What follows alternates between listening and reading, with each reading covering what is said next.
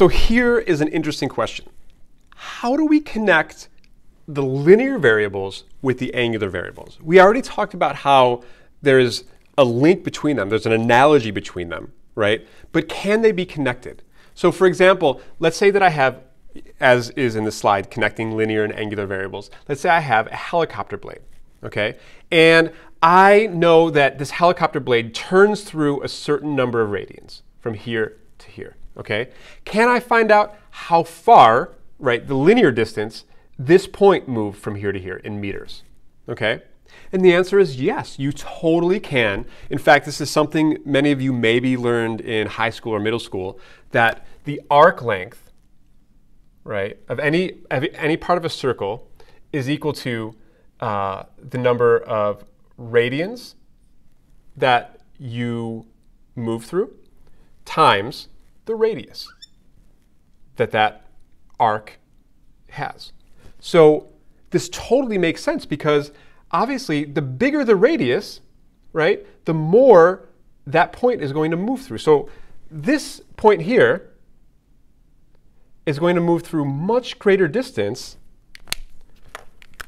than this point here, let's say, right? This arc length is obviously much less than this. So the bigger the r, right, the farther you are out from the axis of rotation, right, the more distance you're actually moving through. Okay? Does that make sense? So let's take an example of like a helicopter blade that's the size of the whole United States of America. In fact, let's say we put the middle of the blade like right in Denver, Colorado, okay? And then the blade swings all the way out to San Francisco on one end and then Washington, D.C. on the other end, right? Imagine then that goes through a pi over 2 rotation, right? The distance that the point at the end of that helicopter blade would move would be thousands of miles, right? It would like swing up through Canada, right? But then imagine a point that's like right next to me. So I'm in Denver and I'm looking at this point, and this point swings through pi over 2 radians. That's like not even a meter, right? So the farther you are out, the more distance you cover, okay? And that means that the farther you are out, the faster you're going to be too. So actually, this should be v. So if this is the arc length, or the length that the point is moving through in meters, right, then the velocity of that point, right, would have to be equal to omega times r, which also makes sense because this point, right, the bigger you are, the farther you are out, right, the faster you need to go to cover that distance in the same amount of time. So this velocity should be higher as r is higher, right?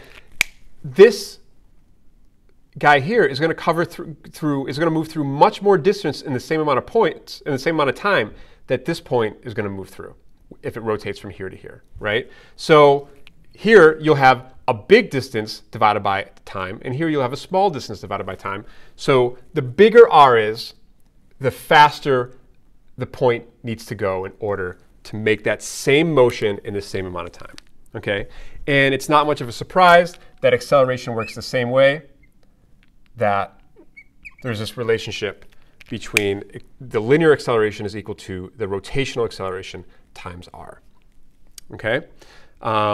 So basically, r here is the key to translating between the linear world and the rotational world, okay? So if you take all of your rotational variables and multiply by r, you get back your linear variables, all right?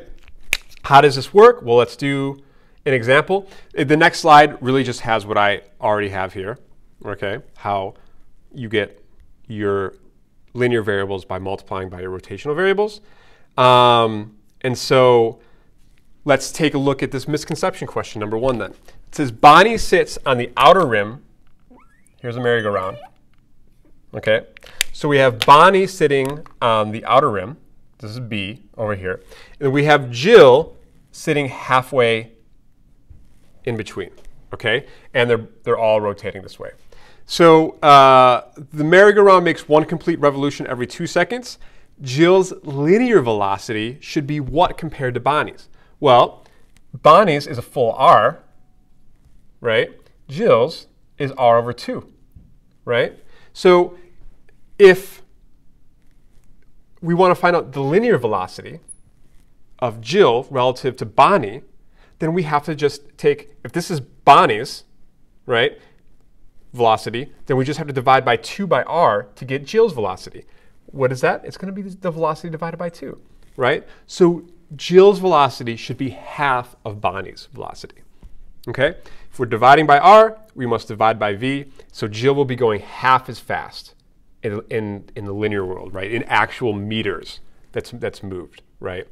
And Bonnie will be going twice as fast as Jill because her radius is twice as long as Jill's radius, okay?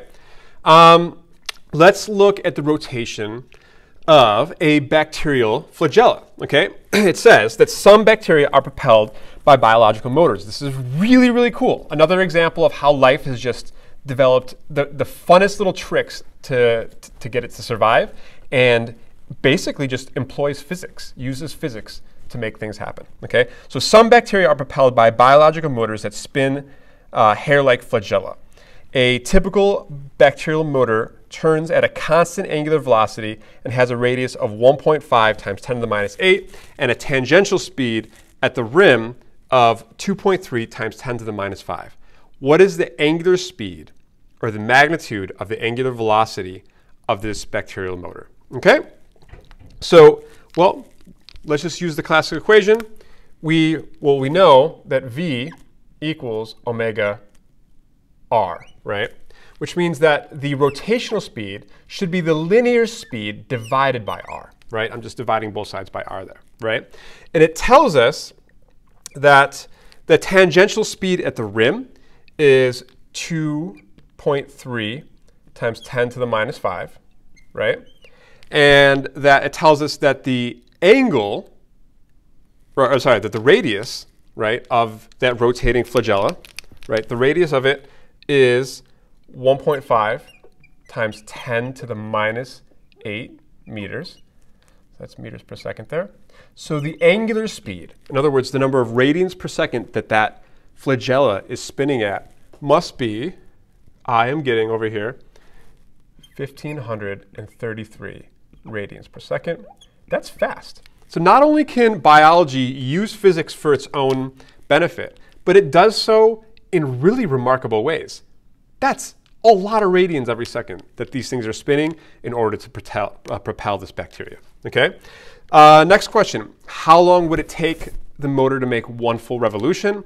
Okay, well, this is another case where we don't have any acceleration. They're not talking about acceleration, right? So we can just use the relationship that omega is equal to theta divided by time, right? Which means that t is really equal to theta divided by omega, okay? So one revolution, as we know, is 2 pi radians, right? And we know that the angular speed is 1533.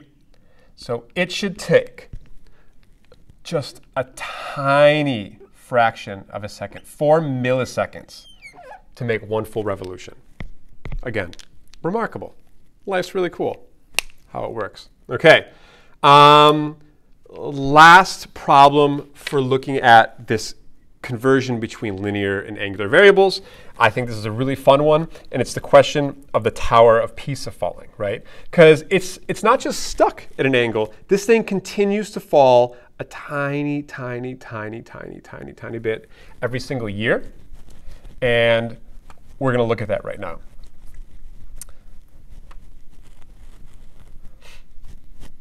OK, so I have a Tower of Pisa. So it says between 1911 and 1990, the top of the tower of the Leaning Bell Tower at Pisa moved toward the south at an average rate of 1.2 millimeters per year.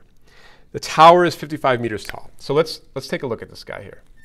Right, there is the Leaning Tower of Pisa, right? And so between 1911, so we'll say this is 1911, and 1990, it actually tilted a little more, rotated a little bit, right? So this is 1990. Okay? And it has been rotating, and so, you know, it would continue to rotate until it hit the ground, right? So the speed, the rate at which it rotated, it says is, well, this is going to be actually, because it's in meters, this is going to be a linear speed. So v is equal to 1.2 millimeters per year. Cool, huh? Cool that we can actually measure that.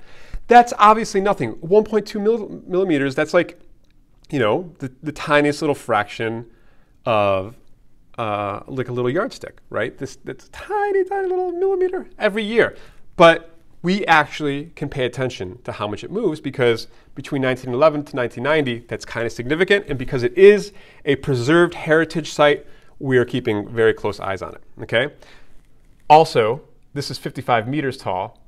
So that tells us that the radius is 55 meters, okay? In radians per second, what is the average angular speed of the top of the tower's top about its base? In other words, at what rate is this angle changing? Okay, so we want to find this omega in radians per second. What is that? Okay, all right. Well, first thing we need to do, okay, is I would want to turn that into SI units. Okay, that makes life a lot easier for us. All right, because that's in meters, because that's in seconds. Let's turn that into meters per second. And I'll let you guys do that conversion, but I'll tell you what I got, and you can compare it. I get that the velocity is actually 3.81 times 10 to the minus 11 meters per second. Okay? And now once I have that, the problem's easy, folks, right? I just know that omega is equal to v divided by r, correct, right? That v, as we said, is 3.81 times 10 to the minus 11 meters per second, okay, divided by the radius, which is 55 meters, okay? So omega is going to be 6.9 times 10 to the minus 13 radians per second. Tiny, tiny, tiny, tiny, tiny amount, but nevertheless, this just goes to show you that every second, this tiny infinitesimal fraction of a radian is being moved, right, as this thing begins to fall. It's kind of interesting. Time has an ability to kind of trick us sometimes, right, into thinking that, you know, things are frozen, things are not really moving, but sometimes it's just so slow that we can't see it. And that's the case with the Leaning Tower of Pisa. Okay? When we get back, we're going to talk about a few other rotational concepts, and I'll see you there.